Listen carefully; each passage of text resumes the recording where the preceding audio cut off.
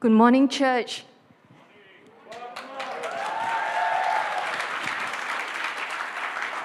Thank you so much for having me. I want to thank Skyline for hosting my family and I, my husband and our 2 girls. It's been so good just spending time here in Kota Kinabalu. And I know that today is Easter, and a lot of people have invited their friends over here. I have also invited 2 of my politician friends. Jenny Lasimbang is here, the Adun Pakapayan, and also Joanna Handy Rampas is also her first time to Skyline today. She's also here. First of all, I want to ask, and I've asked for permission to keep my mask on just for safety purpose. So I hope you will be okay with this. I'm used to this now because in Parliament we are also wearing masks to speak. So today I want to talk to you about, of course, an Easter message. And you know, when we were flying here on the aeroplane, I'm going to share this story later, but I am just reminded that we actually have a lot of scripture reading to do. I know we don't read enough nowadays, so today I'm going to flood you with many, many scriptures, and I need you to pay attention to the scriptures that we are reading together, okay? And I will take you to the chapter, Luke chapter 23. Follow me as I read, and every time I slow down, that means that is the part you need to pay attention to. I need you to pay attention to the characters in these scriptures and what they did, okay? Let's read. Luke 23, verse 44 to 56. This is after Jesus was crucified on the cross.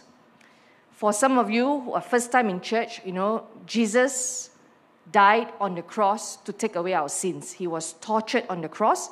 They put a crown of thorn on his head. They nailed him. His blood flowed to forgive you and I of our sins. Okay? So this is after he was crucified. It was now about noon, and darkness came over the whole land until 3 p.m, for the sun stopped shining. No sunlight. And the curtain of the temple was torn in 2. Jesus called out with a loud voice, "Father, into your hands I commit my spirit." When he had said this, he breathed his last. The centurion, seeing what had happened, praised God and said, "Surely this was a righteous man." When all the people who had gathered to witness this sight saw what took place, they beat their breasts and went away. They went away. But all those who knew him, including the women who had followed him from Galilee, they stood at a distance watching these things. They didn't walk away. Now there was a man named Joseph, a member of the council, a good and upright man who had not consented to their decision and action. He came from the Judean town of Arimathea, and he himself was waiting for the kingdom of God. Going to Pilate, he asked for Jesus' body.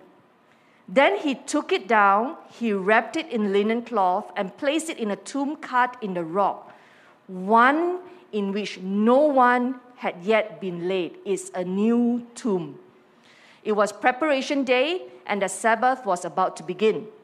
The women who had come with Jesus from Galilee followed Joseph and saw the tomb and how his body was laid in it. Then they went home and prepared spices and perfumes, but they rested on the Sabbath in obedience to the commandment. On the first day of the week, very early in the morning, the women took the spices they had prepared and they went to the tomb. They found the stone rolled away from the tomb, but when they entered, they did not find the body of the Lord Jesus. While they were wondering about this, suddenly 2 men in clothes that gleamed like lightning stood beside them.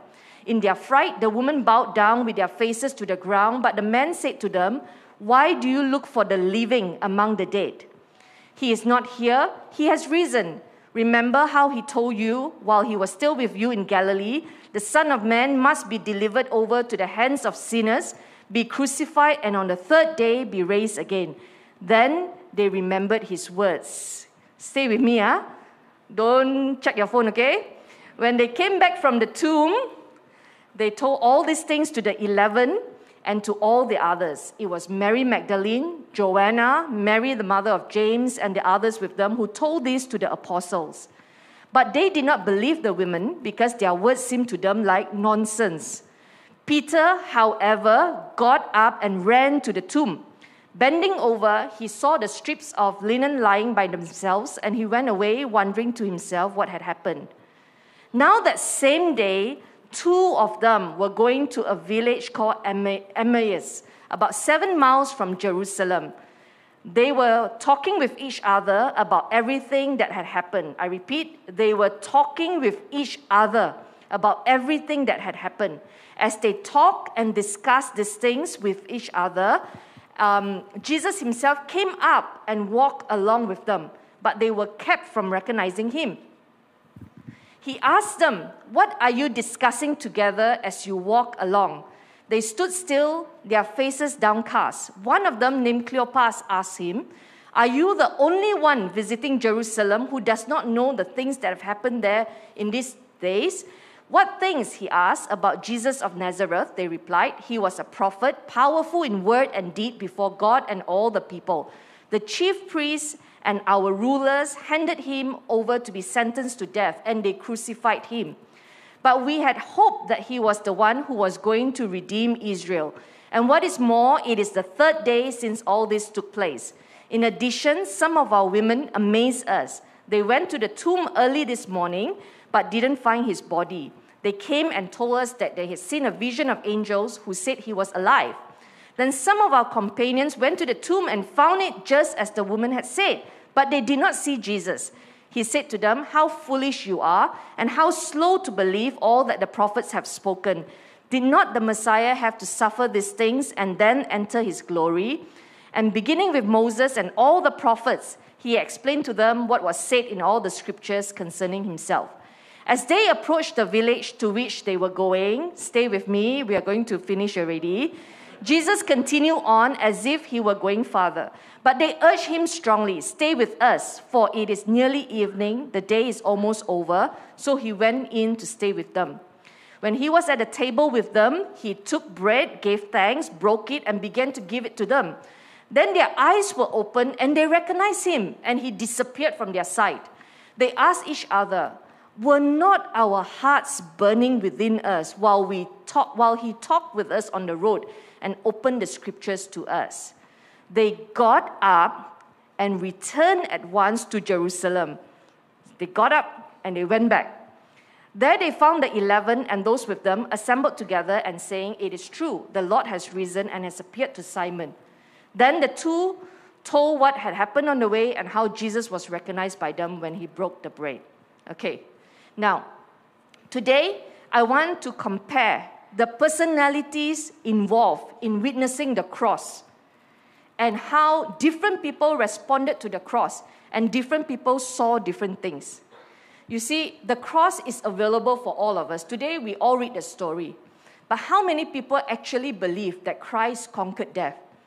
That Christ can conquer the issues and areas that are dead in your life, the dreams that are dead in your life. Okay? God can, and God wants to do it again. So I want to tell you, don't be the 1-minute generation. You know, the 1-minute generation is like the crowd. The first group of people, they saw the crucifixion, and when he died, they say, "Okay lah, just like all of us, he is dead," they walk away. Okay? Today, we all want everything to be fast. And if we don't see outcome, we switch off, we uninstall, we check out. Just on the way here, we flew with masks. And obviously, since the lockdown, it's been a long time since our girls travel.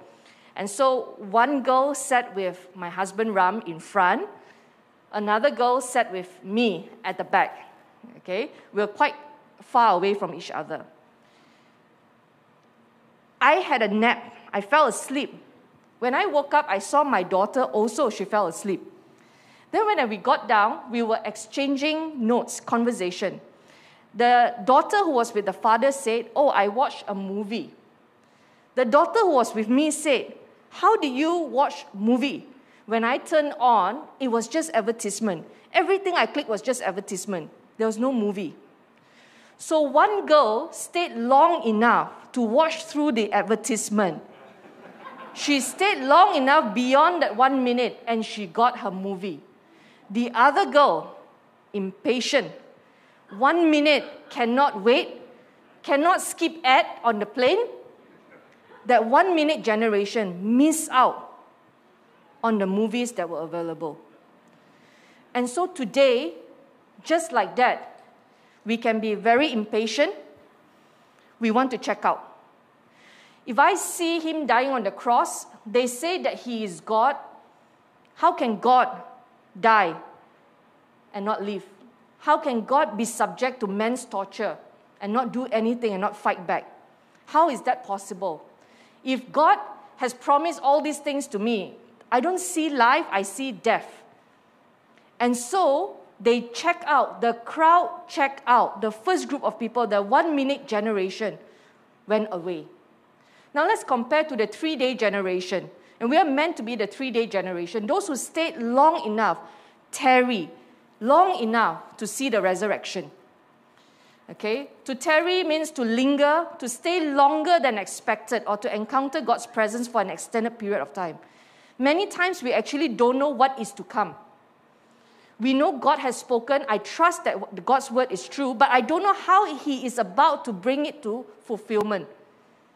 Okay? Our job is to linger, to stay on, to tarry, and wait on God to deliver. Let's look at the first person who actually did something. The secret believer. That's the first person. The first person who did something with the death. They all saw the same thing. They all saw the cross. The secret believer is Joseph. The book of John says Joseph was a secret believer, good and upright. He did not agree with the decision to crucify Jesus. In anticipation for the kingdom of God, he was waiting for the kingdom of God to take place. He did not give up. He was in waiting mode. The Bible says in Matthew 27 verse 60, those of you who are taking notes, Joseph placed it in his own new tomb that he had cut out of the rock. He rolled a big stone in front of the entrance to the tomb and went away. This is a tomb that Joseph bought for himself. Okay? In today's context, it's a plot of land in Nirvana that can cost you tens of thousands. This is your future investment. Some of us invest in a permanent housing like that. Right? It's not cheap. It's expensive. And this was a tomb Joseph, a council member, prepared for himself. But seeing the cross, and because he was a secret believer, because of his love for God, he went and he asked boldly for permission, give me Jesus' body. And I will place my Lord's body in my tomb. It's a brand new tomb. This is a man who followed the two greatest commandments Jesus gave. Love your God with all your heart, and to love your neighbor as yourself. And because of his love for God and his response, he didn't stop at just seeing the cross. He died, he walked away. He did something more for the Lord. He said, I'm going to give God my tomb. The one that I invested money in. I'm going to give it up for God. And because of his reaction, Joseph is mentioned in the gospel, in the resurrection story. So there is one response. He didn't stop at the cross. The second group, the women, who prepared spices and perfume. They anointed with spices to control the smell of a decomposed body. The spices the women brought to Jesus' tomb were intended to remove the smell and honor the body of Christ. The fact that the women brought spices to anoint Jesus' dead body showed that they actually did not expect Jesus to rise from the dead. Okay? And they were actually doing this second time, because in other parts of the Bible, it says Joseph and Nicodemus both anointed Jesus' body. But this group, women, I believe they are more thorough. They want to do a better job. And so they say the men did it, but I think we want to do it properly. So the women were doing it a second time in their act of devotion. These faithful followers of Jesus became the first witnesses of the empty tomb and the first to see Jesus alive again. The book of John also recorded this. Mary Magdalene stood outside the tomb crying, "They have taken my Lord away, and I don't know where they have put him." You know, the response that we have, finding God is actually an active pursuit. And sometimes you might not get the outcome that you want, but your job is to keep on searching, and you will find. For Mary, standing outside the tomb crying is a response. It is better than the person who has walked away. Because when you stand there looking for God, you are in an active mode. You are searching, you are pursuing, than giving up and just checking out and walking away. The third category, the disciples, the two of them, they walked 7 miles, the Bible says, to and fro. Remember, I said they went back to Jerusalem after encountering him. 7 miles is 2 hours of journey by foot, just walking. How many of you can walk one way 2 hours, find out a new information, and walk back another 2 hours? How many of us can do that today? These two disciples did exact same thing. And here it says they were in conversation about what had happened. They were like-minded people. They saw the cross, but they didn't just walk away and say, "I don't want to talk about it." Okay, in fact, Jesus came along and asked them, "What are you talking about?" They didn't say, "I don't want to talk about it." You know how sometimes when we have a bitter experience, the way we check out is, "I don't want to talk about it. Don't think about it." Okay? Just no one is to mention anything about it. But these two disciples, they were in conversation. The entire 2 hours, they were talking about what happened on the cross. How come Jesus died? How can they torture it? As long as you are still in conversation, you are in a good place. When you are in experiencing disappointment, as long as you still allow room for people to talk to you about it, healing will come. Don't check out. Don't block it out. Okay? And their hearts, the Bible said their hearts were burning within them. And when they invited Jesus to have a meal with them because evening has come, right? The truth was revealed to them. See, friends, every time you have a gray area in your life, you have an area where you have no answers. As long as you invite Christ into that situation, the truth will be revealed to you. Okay? God will not hide truth from you. But your job, your response is to talk about it. Allow God to move. Be with like-minded people. They were not alone, 2 of them. Okay? So that they can encourage one another.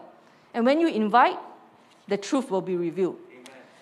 Now, that's the 3-day generation, right? The people who waited long enough to experience the resurrection. Now, the second point I want to make is that 3-day generation stared at death, and they didn't accept it as a final nail in the coffin. You know, let your heart be anything but cold and hardened. Let your heart be anything but cold and hardened. You can have a broken heart, that's fine. Mary had a broken heart. She stood at the tomb and cried.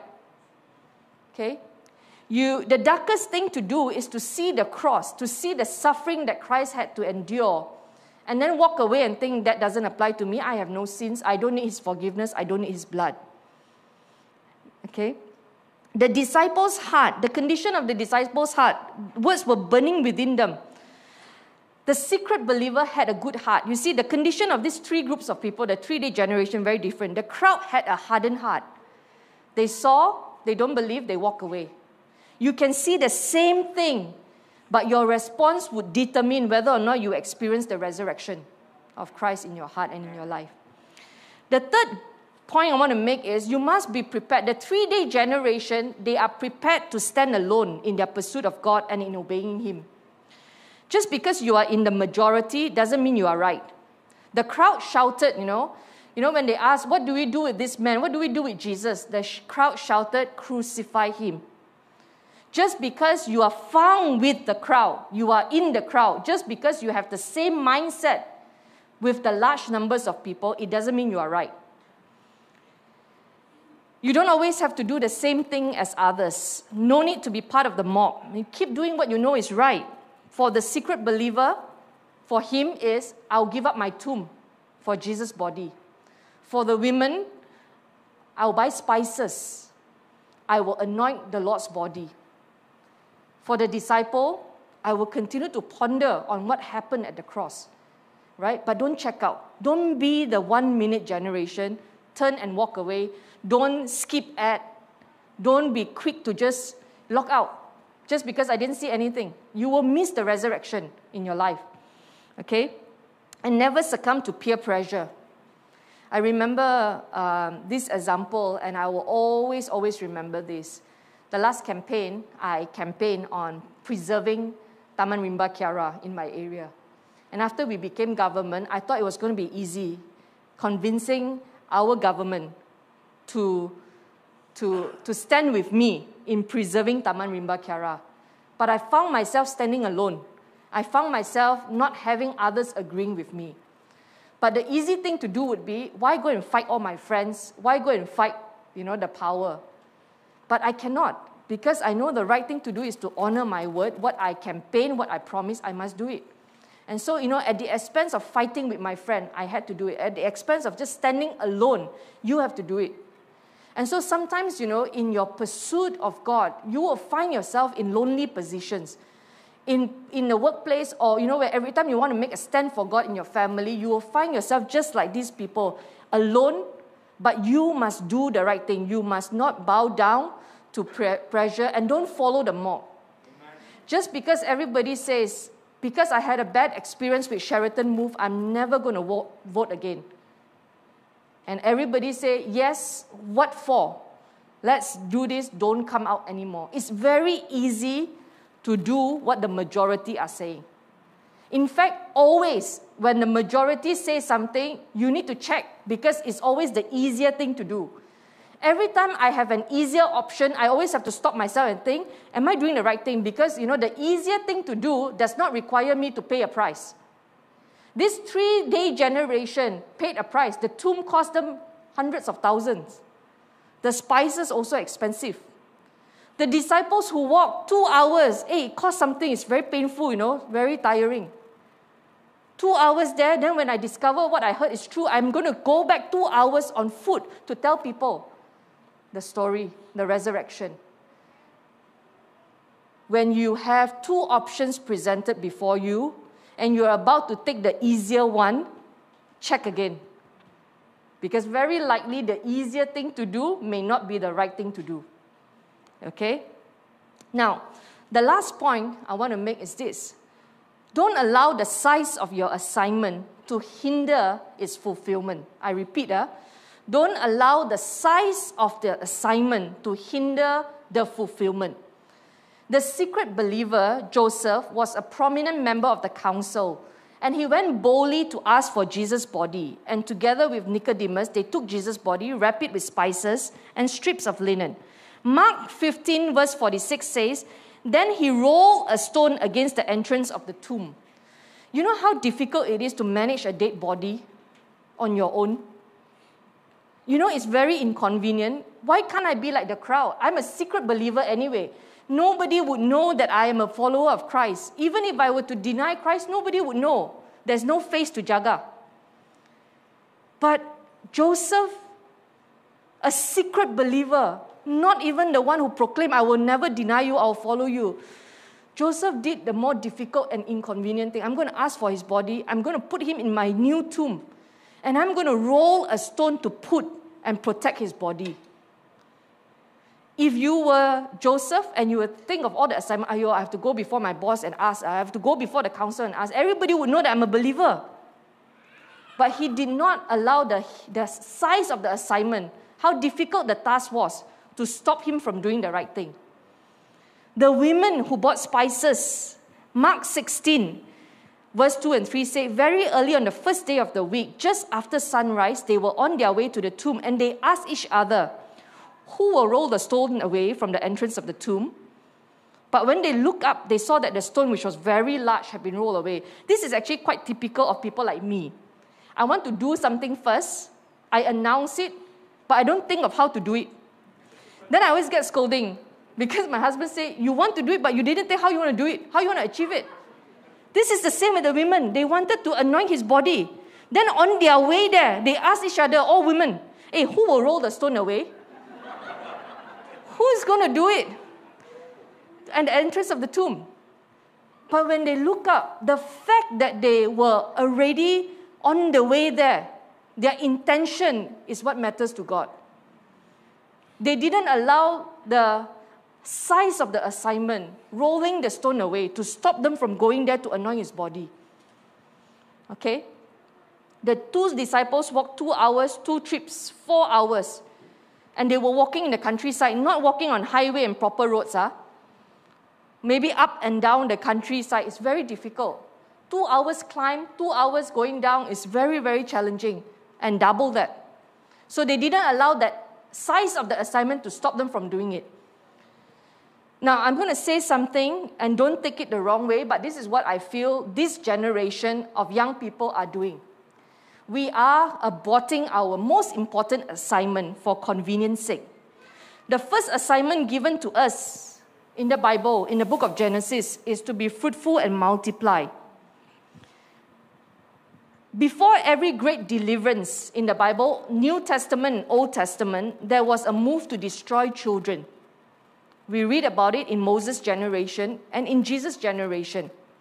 Today is the same MO. There is no need physical abortion. The devil knows exactly how to stop you from fulfilling your assignment. Just tell them how inconvenient it is to manage babies and toddlers. Every 2 hours you have to wake up. You go out of shape. You have to sacrifice your career. You have to spend more money. Today, kids' education very expensive. Milk powder also very expensive. You cannot travel. All your savings go into their education fund. And it disrupts your retirement plan. I can't buy that Nirvana plot of land. I can't buy that condo with sea view. I cannot buy the big car. And we abort the plan to have children. Not because children are not good, simply because of inconvenience. It's a very subtle thing that we do. We might not verbalize it as believers. But if you feel stirred in your heart, and there may be just 1 or 2, I don't know. But if God is stirring your heart to actually have another child, take that stirring seriously, because the Bible says in Psalm 127 verse 5, if I can have the scripture up, the word of God will not lie to us. The word of God is the truth. Despite your experience, don't you see that children are God's best gift? The fruit of the womb is his generous legacy. Like a warrior's fistful of arrows are the children of a vigorous youth. Oh, how blessed are you parents with your quivers full of children. Your enemies don't stand a chance against you. You sweep them right off your doorstep. Children are God's gift as weapons to fight the enemy. Children are God's gift for us to fight the enemy. Which means in today's spiritual warfare context, today we are fighting the devil. In today's context, the weapon that God has given to us is not in our sound system, it's not in our preaching. The weapon that God has given to us is found in your kids' church. I repeat, the weapon that God has given, the strategy that God has given for us to fight the next battle, the weapons are found in our children. Which means our greatest investment in church must be found in the kids' ministry. They must have the greatest technology. They must have the best Bible teacher.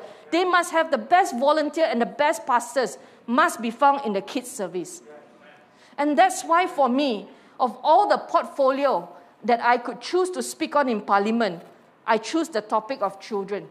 It sounds like housekeeping. It sounds like nobody cares. Why bother? Because kids are not voters anyway. Why don't I speak about EPF? Wow, millions want EPF to be out. Why don't I speak about minimum wage? I'll get more votes. Why don't I speak about financial aid? That will give me more votes, more popular. But the Bible says children are God's weapon for us. And that's why it breaks my heart.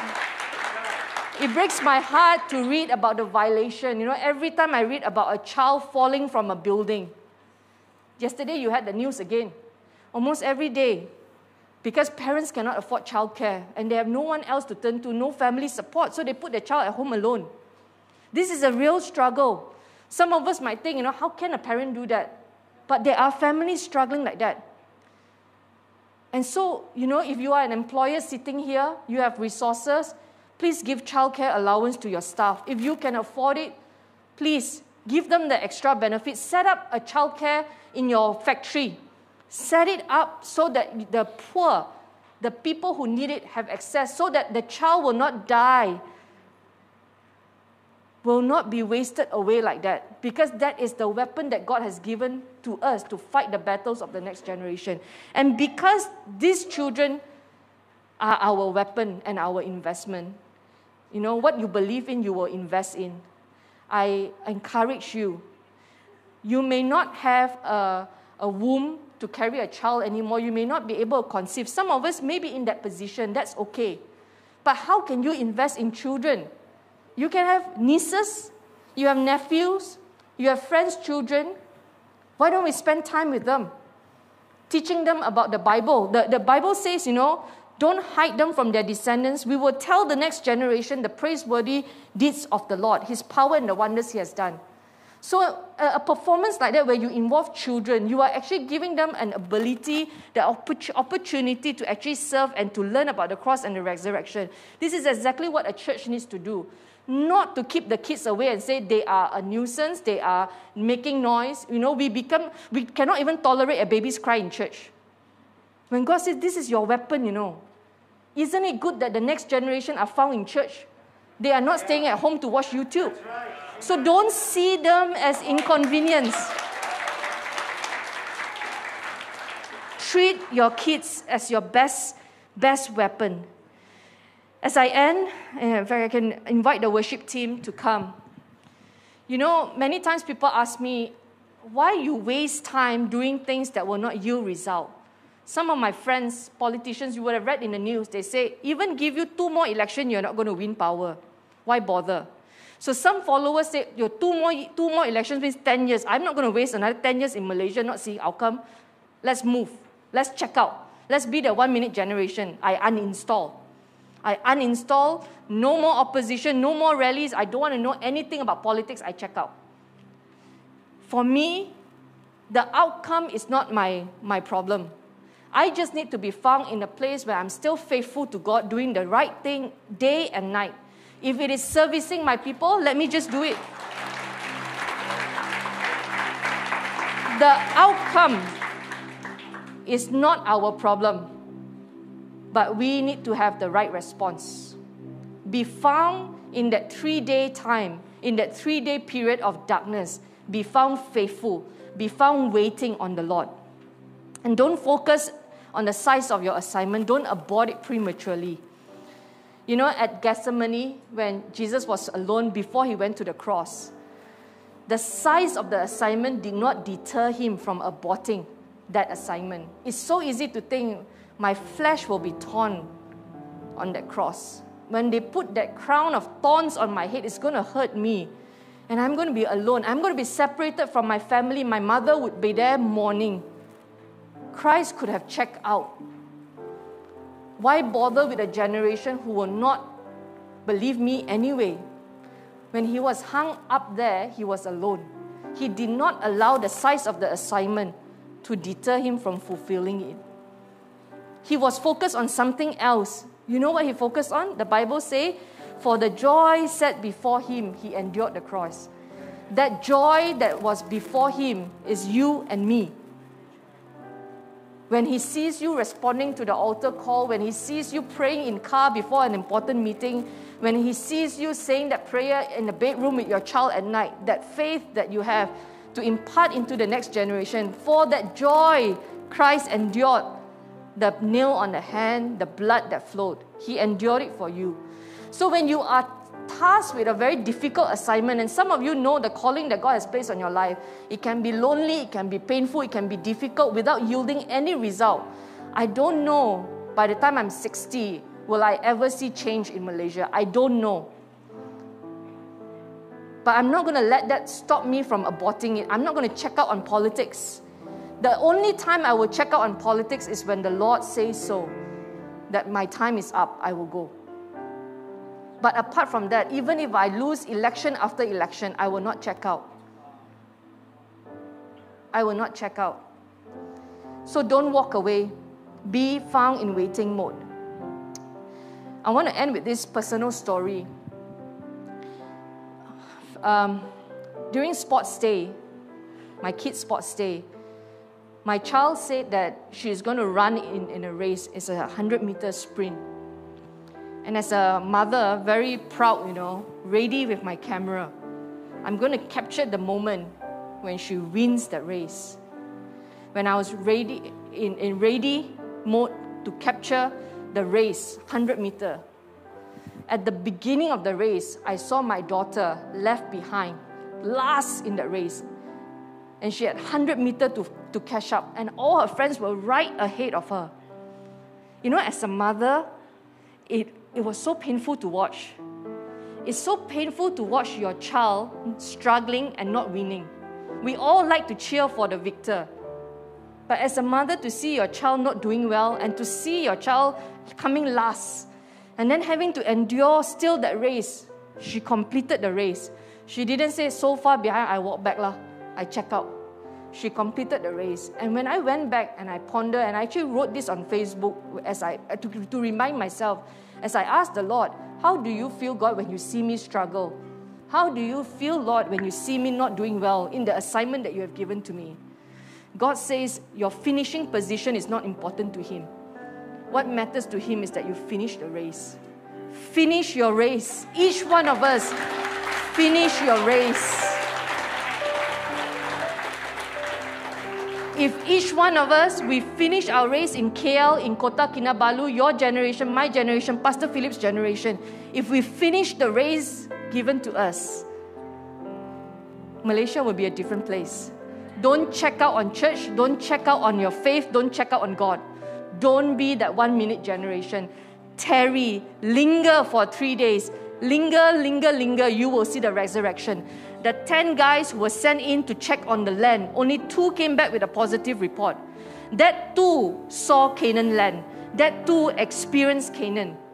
You can be in Malaysia even if nothing changes. I believe if you have the right response, God would allow you to experience the resurrection. You would experience change in your personal way. God is faithful like that. He will allow you to experience the resurrection. So today, allow Him to resurrect a dead dream. Stay faithful to your children. Invest in them. Spend time. Read to them. Teach them how to overcome fear.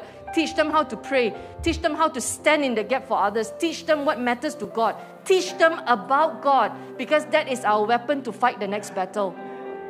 Can we all stand?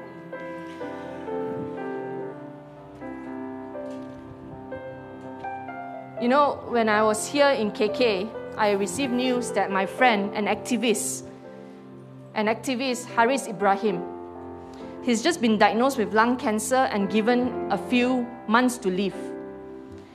And despite his condition, he said this: a few of us would like to try and do something, a pictorial of our struggle over the last 15 years to take this nation back for the Rakyat. Even in his condition, Haris Ibrahim is thinking, what can I do to encourage others to finish that race? He may not have time, but if I can compile all the pictures and it can give you some encouragement, maybe you can last 15 years for me on my behalf. We need to have the fighting spirit like Haris Ibrahim to not check out. To not check out. And today, some of you who don't know God, and it's your first time in church, I just want you to know that there is a Savior. There is a Savior who can save you from your condition, from your situation. The title, Jesus, Greatest of All Time. Why greatest of all time? Because He's the only one who has conquered death. He's the only one with an empty tomb. And that's why He is the greatest of all time. Death is not an unfamiliar territory for Christians. We cannot and should not be afraid of death. Why? Because Christ has gone ahead of us, conquered it, came back and showed you that He is alive. So we don't have to be afraid going there, because somebody else has paid the price and is already there. Right? Okay, so let's pray.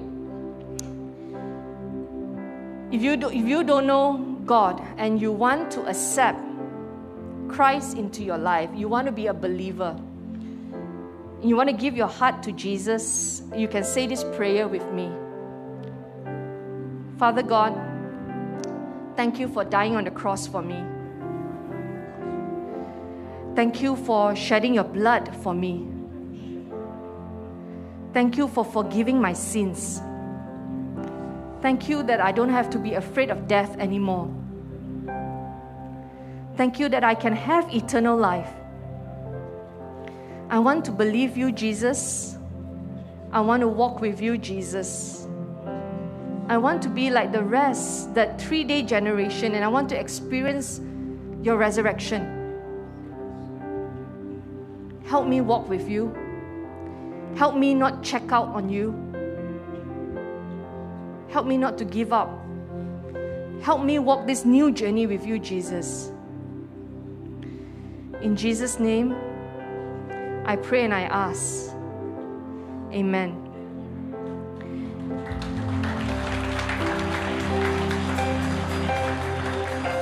If you have prayed that prayer and you want to walk with God, somebody else will give you the information later on.